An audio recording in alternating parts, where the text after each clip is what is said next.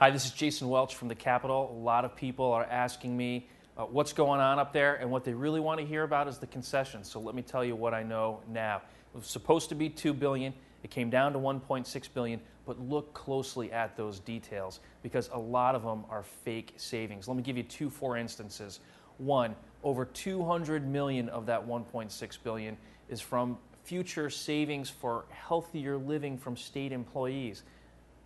I don't understand where that's going to come from. Even if they do live healthier this year and next year, those savings won't be realized for another 10 or 20 years. It's a phantom savings. The other one, $100+ million for an idea box. Essentially what they're telling us is the state employees are going to come up with some really good ideas that are going to save the government more than $100 million.